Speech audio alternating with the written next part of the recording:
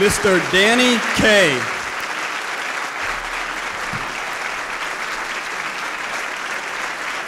Mr. John Carlo Menotti. Mr. Arthur Miller. Mr. Isaac Stern.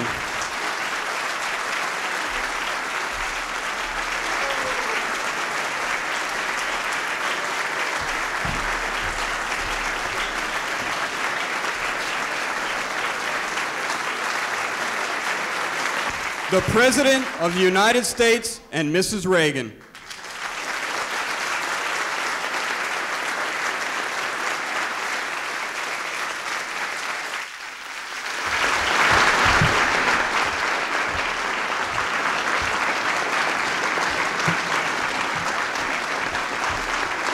Thank you.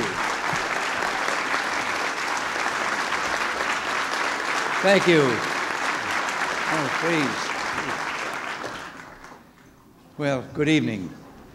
Nancy and I are delighted to welcome you to the White House, a home that belongs to you and to all Americans.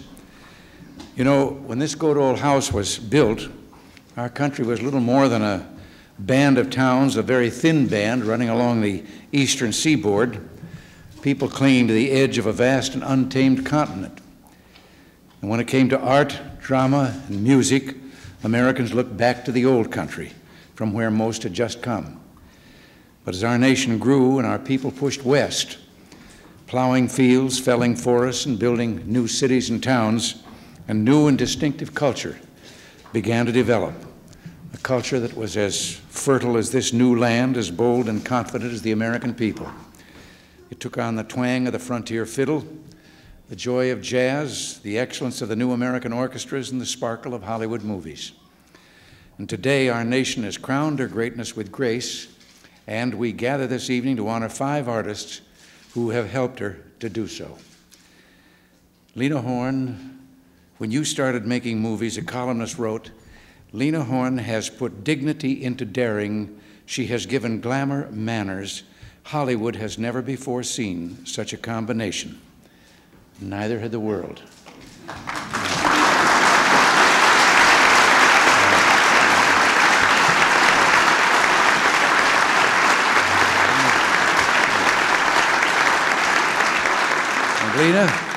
Lena, you got your start at the age of 16 as a chorus girl at the legendary Cotton Club, and then broke into the big band scene as a singer with Charlie Barnett. And during this period, one observer remarked that your voice could thaw the ice in a customer's drink. And in the 1940s, you became the first black woman ever to be signed to a long-term Hollywood contract. And you made unforgettable films like Cabin in the Sky and an American classic, Stormy Weather. You often had to battle prejudice, but your work expanded the roles available to black performers. During the 1960s, you became an ardent champion of civil rights, appearing in benefits, joining protests, and speaking out again and again. And through it all, you played a direct and vital role in the cause of justice. Today, Lena, your voice and style are as powerful and as renowned as ever. Your recent show, Lena, the Lady and Her Music, was the longest-running one-woman show in Broadway history. And you know something, Lena? After 5 decades, when you sing, our spines still tingle and the ice still melts.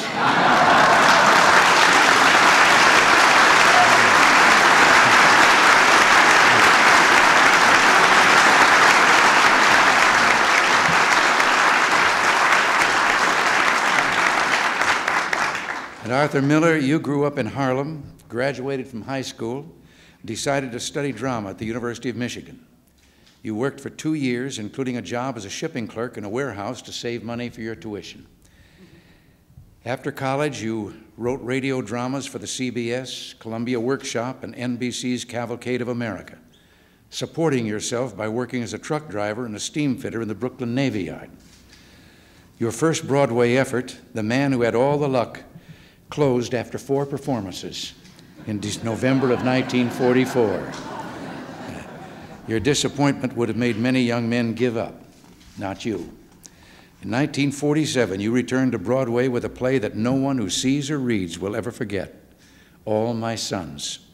2 years later, the Broadway curtain rose on a new Arthur melodrama, one that many critics consider the greatest American play ever written, Death of a Salesman. And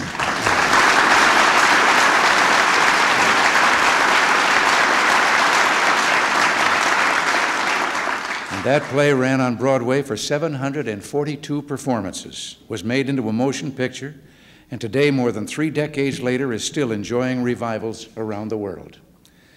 Since that brilliant work, you've continued to make rich contributions to American letters with plays like The Crucible and A View from the Bridge. And today, Arthur Miller, you're one of America's most renowned living playwrights, and you're still writing strong.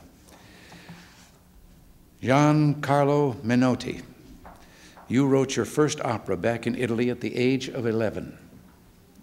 When you were 13, your mother enrolled you in a conservatory in Milan. And in 1928, when you were 17, she took you to the Curtis Institute of Music in Philadelphia, armed with a letter from the wife of conductor Arturo Toscanini. Years later, your teacher at the Curtis Institute would recall, and I quote, "Early on, I told him, Gian Carlo, if I am to teach you, we must come to an agreement, you and I. I promise you that I will be uncompromisingly severe. Do you promise to put in some very hard work?" Well, Giancarlo promised, and he abided by his agreement. And today, millions are grateful that you did. You've given a glorious medium new life with such operas as The Consul, The Saint of Bleecker Street, and one of the best-loved operas of all time, the Christmas classic, Amal and the Night Visitors. Gian Carlo Menotti, you have always kept your Italian citizenship.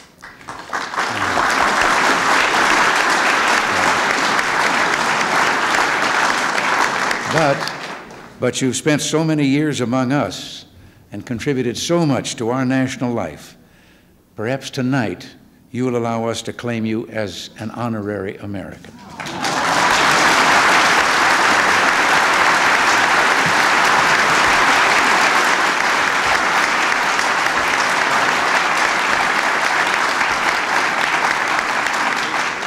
And Isaac Stern, you were born in Russia and moved to San Francisco with your parents when you were 1. Your mother gave you piano lessons, but at 8 you were fascinated by the sound of a friend playing the violin. At 10 you began formal training in the violin in the San Francisco Conservatory. Your studies were paid for by a woman who recognized your promise. As you put it years later, I got my break because of the faith and belief private people showed in my work. At 11, you appeared with the San Francisco Symphony Orchestra. At 17, you debuted in New York, and by your mid-20s, you were performing some 90 concerts a year. Today, your repertoire ranges from the classics to the moderns, and one critic has called you the only major violinist exclusively a product of American environment and training. And you've spent a lifetime showing how that American environment glitters with artistic excellence. Danny Kaye, during one of your tours in England, Prime Minister Anthony Eden remarked, "Gad, sir, they treat him as if he were a nation." Born in Brooklyn, you made your acting debut at age 5 in the role of a watermelon seed. At 13, you left home to become a clowning busboy on the Borscht Circuit in the Catskill Mountains. In your early 20s, you joined a troupe touring the Orient. Your resourcefulness on that tour became legendary. During a typhoon in Osaka, for instance, you sat on the edge of the stage, sang every song you knew, and spotlighted yourself by holding a flashlight in each hand. When that tour was over, you played nightclubs in London and throughout the American East. At Camp Tamament in Pennsylvania, you met Sylvia Fine, a pianist and composer, and her witty, sophisticated satire was perfectly suited to your delivery and led to a great collaboration. In 1940, your career soared when you stopped the Broadway show Lady in the Dark by performing a number in which you reeled off the names of 50 Russian composers in 38 seconds. Something else happened in 1940. Sylvia Fine became Mrs. Danny Kaye.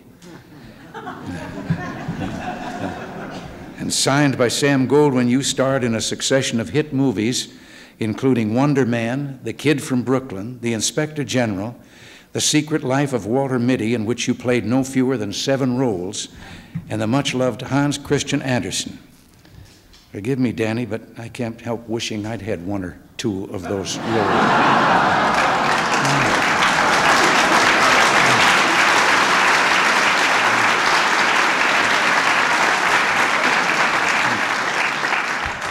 1970, you returned to Broadway as Noah in Richard Rodgers' musical 2 by 2.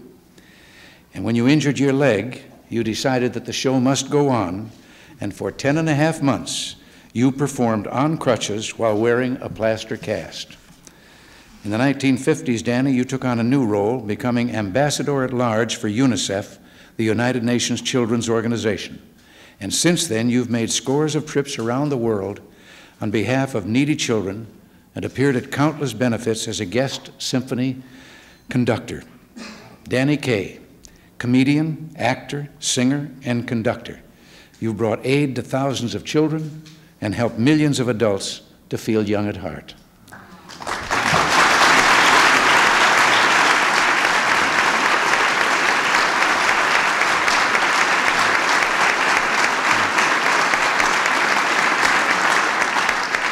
Each of the artists we honor tonight overcame hardship, and each suffered setbacks and failures. Indeed, Isaac Stern once said that after his New York debut, and I quote, "I was convinced that I didn't know my elbow from A flat." Yet they worked long and hard, following their dreams, and succeeded in bringing music, drama, and laughter into our lives. And tonight, as we appreciate their work, let us take comfort and inspiration from their lives. Lena Horne, Arthur Miller, Gian, Carlo, Menotti, Isaac Stern, and Danny Kaye, on behalf of all Americans, thank you. God bless you.